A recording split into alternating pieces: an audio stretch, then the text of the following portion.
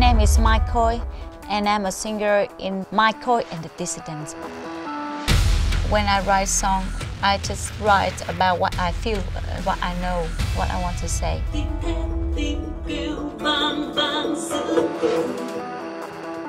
The government don't like that. If I sing my songs on the street, they will arrest me right away.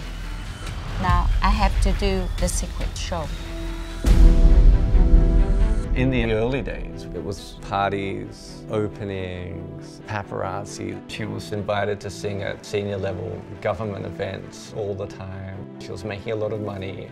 People call her the Lady Gaga of Vietnam. She won Vietnam TV's Album of the Year award. She was on the top of her game.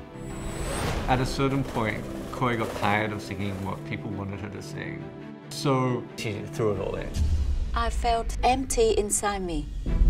I realized that there's so many problems in this society. So I choose the activist way. Vietnam is a single-party communist state and is a good place if you go through life just following what you're told to do.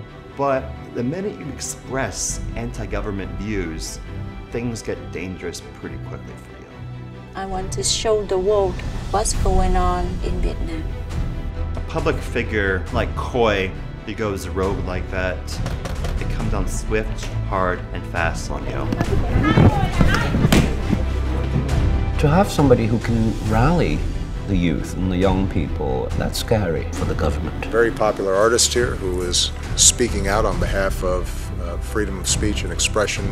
She's extremely brave, but she's going up against a totalitarian regime. I love Vietnam. That's why I want to make the country better. There are lines you can't cross. And putting yourself on a collision course with the regime is not sustainable.